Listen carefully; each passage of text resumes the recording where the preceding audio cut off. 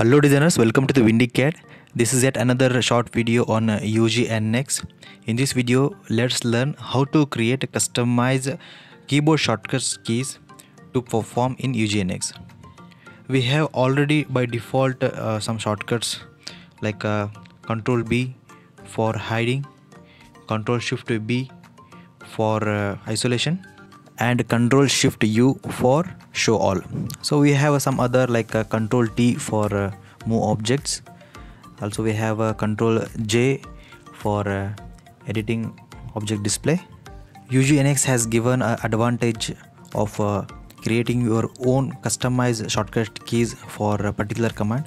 For that you have to click right click on ribbon.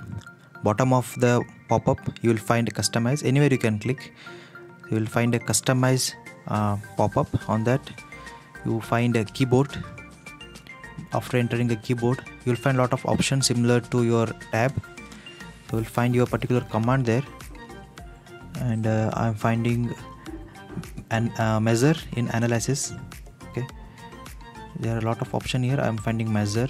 For measure you have to check the command of measure. It's a simple distance. For simple distance I'm going to assign a shortcut key. Okay, simple distance it is. I'm assigning a Shift Z. I'm assigning for the particular simple distance. So enter in this dialog box and assign your shortcut keys. When it comes green, so it indicates that your shortcut keys got assigned to particular command. So let's check my shortcut key.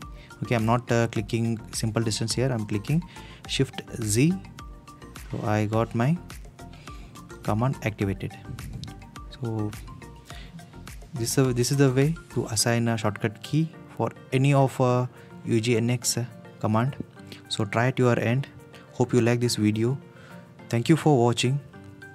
And a lot of guys are requesting me for a full mold design video. So due to some time constraint, I'm not getting some time. So I'll post a video soon. Thank you.